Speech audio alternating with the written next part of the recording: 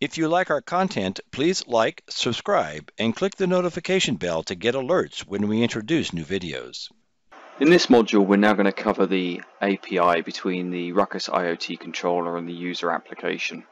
This particular presentation is going to cover an overview, a high level of the API, where it fits into the network, the system, and then some brief introduction in how the API is structured, the processes used, and the application interfaces. So as we look at our network from an IoT perspective, this module is really now going to focus on the RUCKUS IoT controller and the API interface between the controller and third-party management applications. The same API can also be used for our integrated rules engine and also if required by a cloud application based on party integration. The key thing to look at with the API is that the integration is based on the REST API protocol. This is a representational state transfer, or REST. This is used specifically because it's a very well established standards-based interface that is using existing and very well established protocols.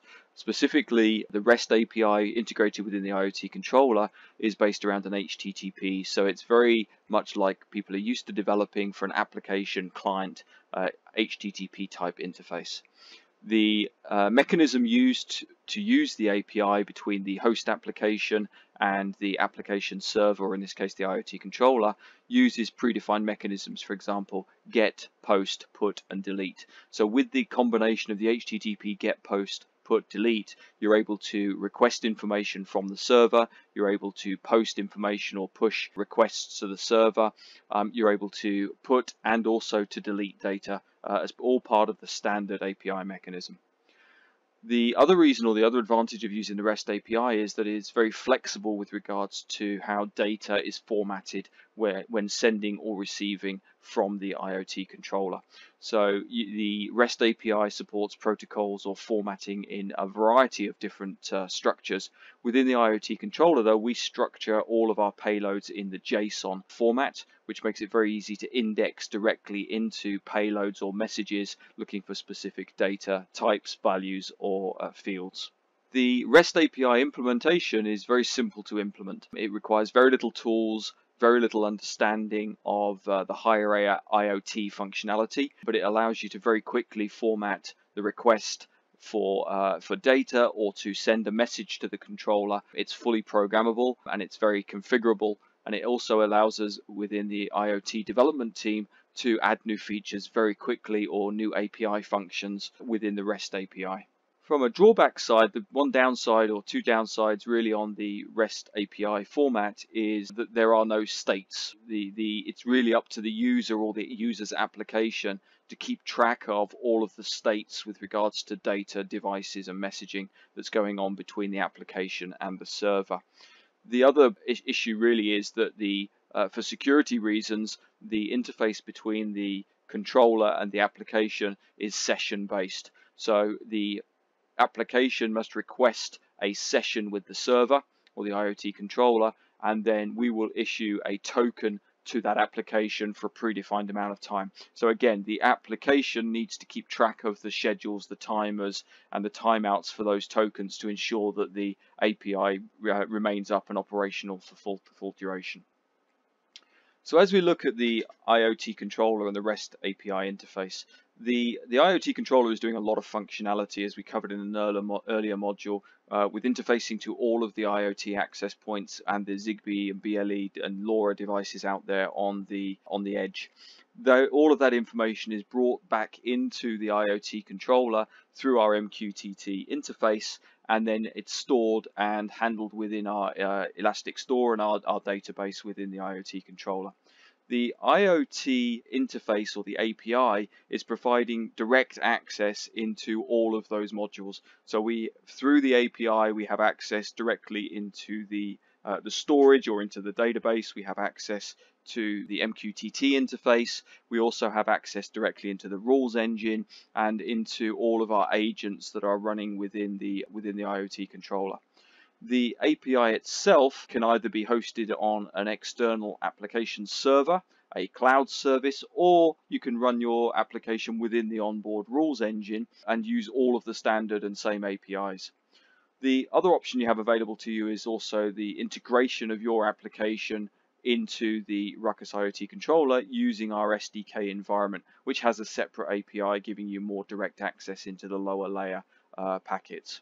So as we look at the REST API interface, the key thing really to understand is that this is the northbound interface.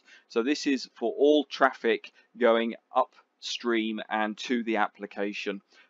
This is really focused on the user or the host interface, and as mentioned earlier, this is using the REST API format and structure. It is a secure interface. It requires basic authorization, so you will need to log in initially using the REST API basic authorization and authentication mechanism. Once you do that using the API, you can then be issued with a token, and you'll have an access token and a refresh token. All subsequent commands into the IoT controller must be encoded using the access token. If they are not, then you will automatically be thrown off of the system for security reasons. After the access token is expiring, then you can request a new access token by using the refresh token key, which means you don't need to go through the basic authorization again. Now, the key thing about the API is it gives you access to a lot of capabilities within the IoT controller. So from within the API, the base function is now accessible. That gives you all of the underlying services. So you can access device information, and by device we mean the BLE, Zigbee, LoRa, or any of the devices that are out on the other side of the gateway. You can also access information with regards to the gateway. So if you wanted to, you can use the API to put the specific gateway into scan mode or to onboard devices through the API instead of using the onboard dashboard. There are a whole range of additional services around each of the different types of endpoints. So Zigbee and Bluetooth, for example, would each have their own extensions within the REST API to allow you to do more advanced functions or capabilities, or to read and write directly to that sensor using the API. For example, you might want to turn a light bulb on or off, then you would be able to use the Zigbee extensions in the API to do that, and we will have an example of how you do that later in a different module. In addition to basic functions, you also have access through to the SDK. Now, the SDK is basically a mechanism that allows you to develop an application that runs inside the IoT controller, which are highlighted in pink on the diagram. These are, for example, to allow you to communicate to a proprietary device or to a proprietary cloud service and run inside the controller and utilize your own API and still have access to basic functionality within the IoT controller using the SDK API. Within the services, we also have access to status information regarding the controller, version, processing capabilities, services, and all the information about the IoT controller's general operation and condition, as well as insights into network analysis and overall statistical information about what's going on within the controller and its devices. The API also allows you to manage things like software images and upgrades and patches of the IoT controller. Again, if you wanted to provide an overall manager of managers type capability, you could do that by developing an application that has all of these capabilities and then manages multiple IoT controllers through the API. Then we have things like additional just general services. So within the IoT controller, obviously there are multiple services running that are running background tasks and overall management or communication between entities. Those can all be managed and monitored through the API as well. And then partner integration as well. So as we add more partner solutions, you're able to manage the capability and get information about how those partner services are working through the generic API. So one of the key things to look at when you're looking at the API is the documentation and support. So within the IoT controller, there is an IoT API tab, which allows you to have full documentation and information about the API. So within the online reference manual or reference guide within the IoT controller, you have examples of each of the API functions or the REST API capabilities, as well as examples for both command line and web HTTP type request function calls. So this is an example of how to request information from a device. You'll get information about examples of how you send and format that data, and then what the response codes or a response message might look like for each of the types of messages you would send. There's also examples of common functions, for example, account listing and validation, so usernames and passwords, authentication, how do you request a token, how do you refresh the token, those kind of level of functions that you need to do on a day-to-day basis. And then more specific things like device capability. So how do I request information about a new device? How do I look for endpoints? How do I then read the capabilities of that device and have my application know that the device I've just added has these capabilities? Is it a door sensor, water sensor, motion sensor? We can gather all of that and bring that out to the API. Additionally, we can get information about all the logging and events that are going on, both on the IoT controller, the virtual smart zone, and also the gateway running on the edge. So we can see all of the information, the logs, and get information that you would normally see within the dashboard. That is all extracted back out into the API for your application to expose and provide analytics on. And then on top of that, we have all the gateway capabilities from a management and operations. So we can change the gateway names, we can modify the settings for Zigbee, BLE, whatever. And then on top of that, we can also do some basic operations and management changes within the gateway. So one of the key things then really is to look at how the API works with sensors, because when we look at IoT, really that it's all about those sensors on the edge. So really there are multiple ways that we can use the API to manage and interface to those devices that are on the edge. So the first thing we have is we can query the database. So the IoT controller's onboard database keeps a real-time live update of what the status is of every device in the network that is attached to the IoT controller. And that database is fully accessible through the IoT controller's API. So we can query that API using a standard, query the controller using a standard API and get an update or specific information about a specific sensor, or we can query the database and just give a list of all sensors. You'll get less information, you query them all, but it'll give you enough to give an understanding of what's happening at a high level. The second option we have is that we can bypass the controller and we can make a request directly onto the sensor. So with the ZCL capabilities attribute, we can actually now query the controller, which will then send a message directly to the gateway, which will then request from the sensor its current status. Now, this is giving you a more up-to-date condition status, but the downside is that it does require more network traffic because you have to make 3 requests instead of 1. But additionally, you're now also making a request on the radio. So whereas the controller is keeping the database up to date, when you query the controller, the message goes to the controller and you get the response back. When you query the device, it's going down 4 steps, and the final one is a Zigbee radio, for example. So this has an RF implication. So you're going to be making more requests on the radio, but additionally it will have a battery life implication on the sensor, because you are sending a message to the sensor, you're waking that device up, you're asking it for its current state, it will then transmit that back. So you can have a very large impact on your overall battery life and network utilization by querying the device versus the controller. Now there may still be conditions or certain types of sensors where you want to do that. Devices that are maybe mains or DC powered from an external power supply, that's the battery life issue doesn't generally become a problem. But you might also want to, they may also be running clusters that don't automatically update. So you may need to kick the sensor occasionally to get an update on what its current condition is. The third type of method of finding out an endpoint state is we have a capability called controller push, or MQTT push, which we covered in an earlier module. This is a mechanism where instead of utilizing the API to query or poll the IoT controller or the device for its current status, we can actually have the device push a state change to us or to the controller and then directly to our application.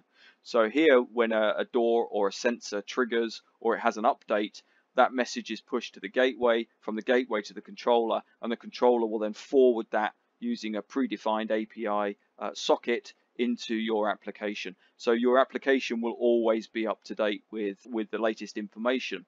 Now, the last event really means that you need to have an interrupt service routine of some mechanism to deal with a pushed event when it comes in. You need to be able to store that for future use, but also you need to be able to have some kind of mechanism to allow you to react if that packet comes in and it's something that you're looking for, versus polling where you're already in a routine that's going to expect a certain response. So that, as I said, the direct method does have some system level implications, for example, battery life and the increased total network traffic. The radio traffic and airtime utilization will also have an impact, and it will have to be something you consider as part of the deployment. You know, for a small deployment of 50 or 60 sensors, that's probably not a major issue. But as you get to 5 or 10,000 sensors within a building, and you're starting to poll, or you're doing a lot of radio requests of devices, you can have a serious amount of congestion within your Zigbee network, which means that if you are also looking for state changes, those devices may not be able to push updates to you because the network's congested. So this really is how you need to manage the scalability of your sensor network and how many devices you have on the network. As I said, the event-based push is a much cleaner and a much nicer way of dealing with instantaneous updates. It also reduces the API complexity, and it reduces the overall latency of updates from devices to applications. And today we're using an implementation of MQTT for that. And as I said, we covered that in an earlier module. So one of the key things is, what can you do with the API, and how is the API going to help me to actually design and build applications? So the key thing really is that the API is there for third parties to build their applications and to build up their end use cases. So we have multiple interfaces available to give the maximum number of flexible interfaces, and to provide a lot of different ways for data to be presented or removed. So we have all of the controller functions, which today are provided through the REST API, which we're going to go into in detail. Then we also have a whole lot of network management and monitoring capabilities also through that REST API. And then we actually have the data, the payload, the information that tells us what's going on with our devices and our sensors. So we have a number of ways that we can get access to that. So we can do, for example, with LoRa, we use a WebSocket. So a very simple WebSocket interface will be pushed the information directly. Zigbee devices, obviously we have the REST API today, but we also have the MQTT push. So that again is an option available to you.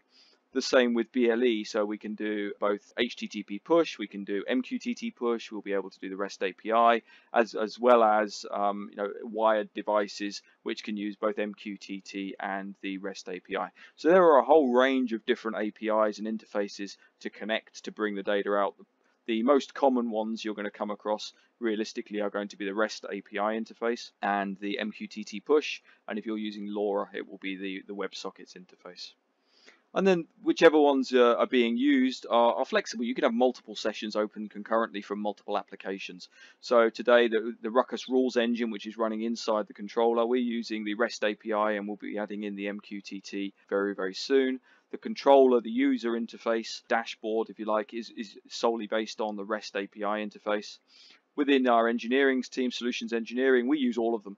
So we're using the REST API, HTTP push, we're using WebSockets, we're using the SDK, and we're also using QTT interface as well.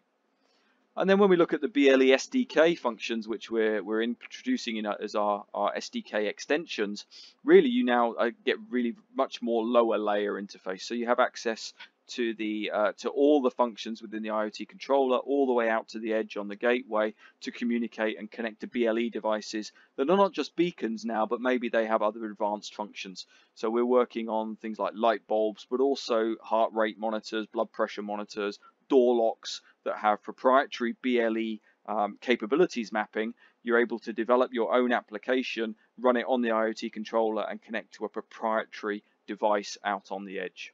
And the key thing again is, partners who are integrating and using the platform use all of these technologies. They use all of these interfaces and all of these capabilities to design and build their application. So that's it for our introduction to the RUCKUS API on the IoT controller. And next we're going to go and look at more detail at each of the different elements.